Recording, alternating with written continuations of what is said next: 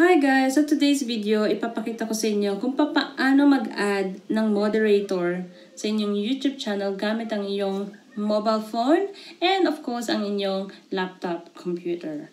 So, but before tayo mag-add ng moderator, kailangan muna natin malaman kung ano yung mga responsibility ng moderator o ano ang kanilang ginagampanan sa ating YouTube channel bilang isang moderator. So, the moderator can delete spam messages or spam comments sa ating mga videos. And they can also approve genuine comments. Like, for example, may mga messages na o may mga comments na likely for review or held for review. They can actually approve those comments and for that comments to be published. So, while you're doing your live streaming, your moderator can interact with your audience. They can also delete spammy messages, hide users. They can also ban or unban users from a live chat, and also they can put users on timeout.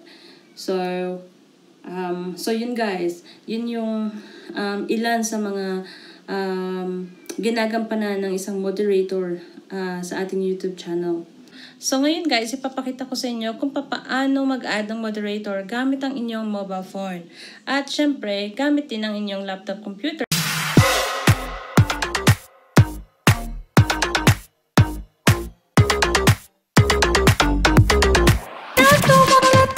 So ngayon, ipapakita ko sa inyo kung paano mag-add ng moderator sa inyong YouTube channel gamit ang inyong mobile phone.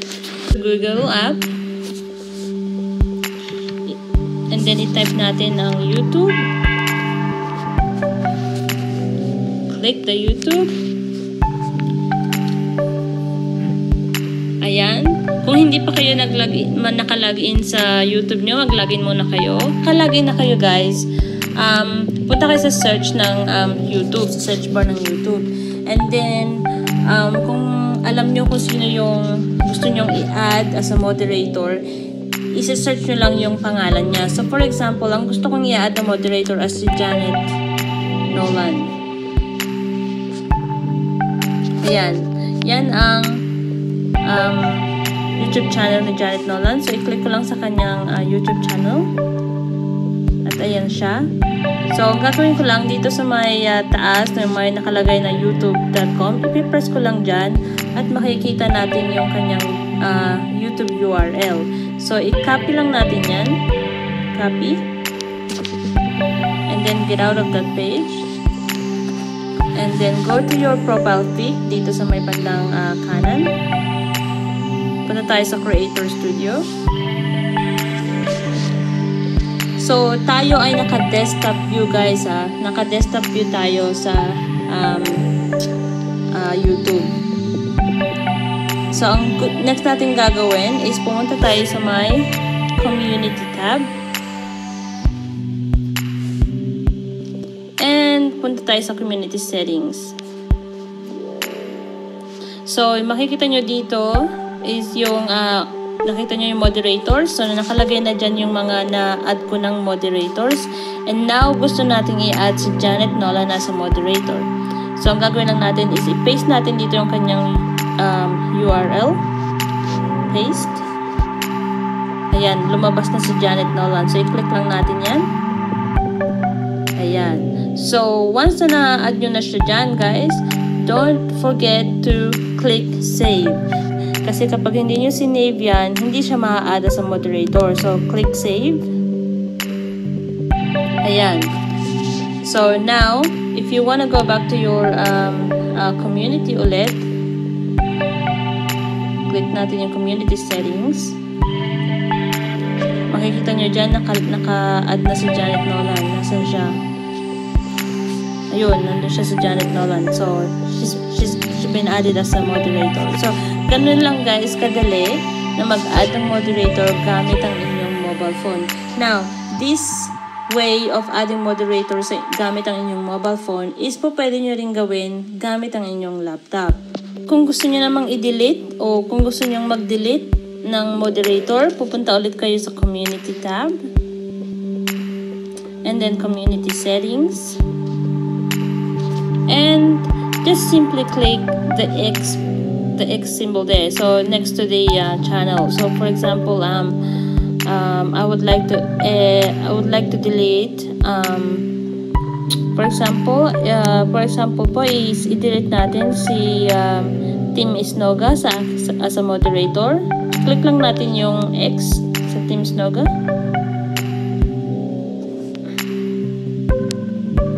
Yan, so wala na siya. And then don't forget to click the save button.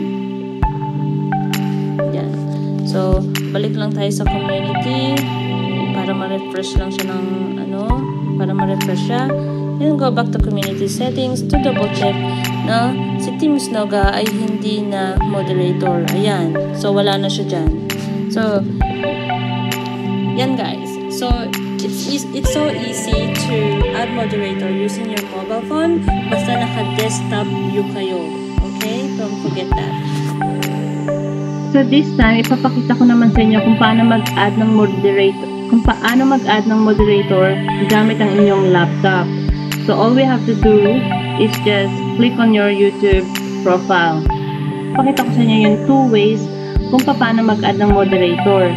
So ang una is from the comments.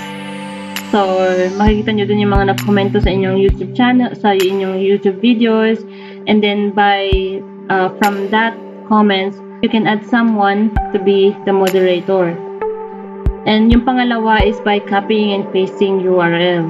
So yung una munang ipapakita ko sa inyo ay choosing someone from your comment section. So pupunta tayo sa YouTube Studio.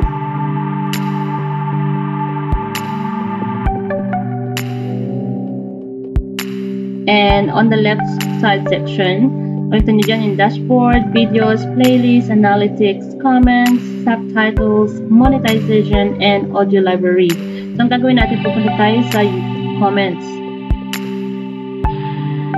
And on this comment section, makita nyo yung publish, helpful review, and likely spam. Oops, I have 19 likely spam messages. Pero mamaya ko na yun i-check. So dito makita nyo yung mga nag-comment sa inyong videos. And kung meron dyan, kung meron kayong kilala dyan at gusto nyo silang maging moderator, pwede nyo silang i-add na moderator. So for example, myself, I would like to add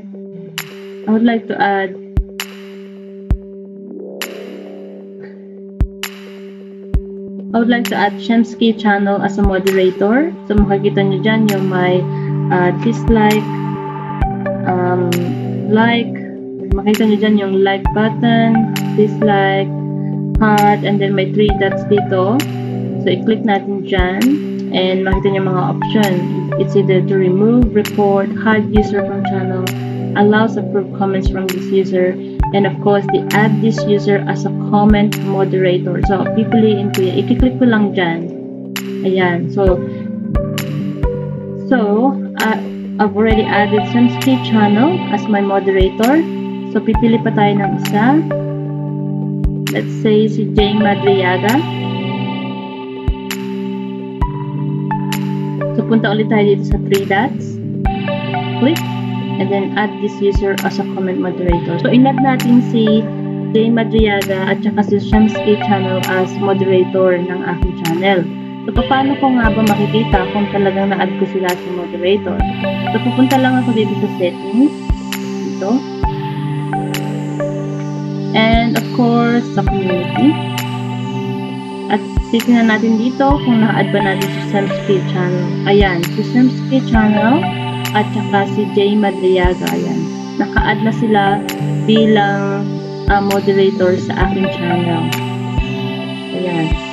So, now, the second way na ipapakita ko sa inyo is by copying and pasting YouTube channel's URL. So, let's just go back to the YouTube.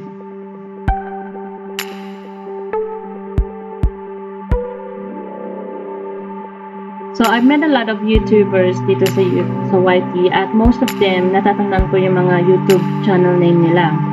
So, for example, gusto ko si Master Cedric to be one of my moderator. So, ang gagawin ko lang dito sa search bar sa YouTube, iti-type ko si Master Cedric, pangalan niya. Ayan, lumabas siya, Master Cedric. And, i-click ko sa kanyang YouTube channel. And of course, dito sa taas, makikita nyo dito ang kanyang YouTube URL. So, we just have to copy the URL and go back to your YouTube profile, YouTube Studio, and then go to your settings and go to community. And of course, dito sa box, makikita natin dyan yung mga listahan na aking moderator.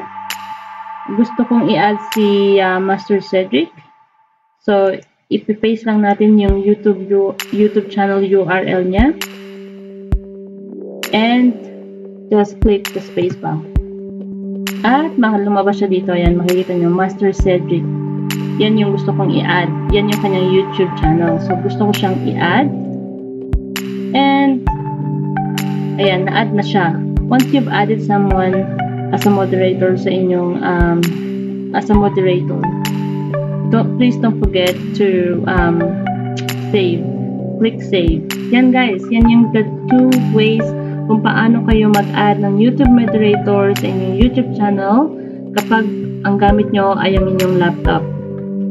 So, there is actually another way and easiest way to add someone as a moderator kapag kayo'y nag-YouTube live stream.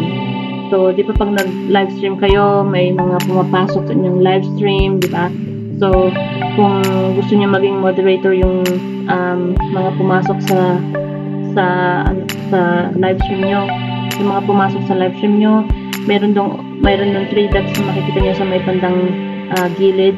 I-click nyo lang dun, and then may option doon na add as a moderator. Hindi ko siya maipapakita sa inyo ngayon kasi hindi ako nagla-live, but maybe next time.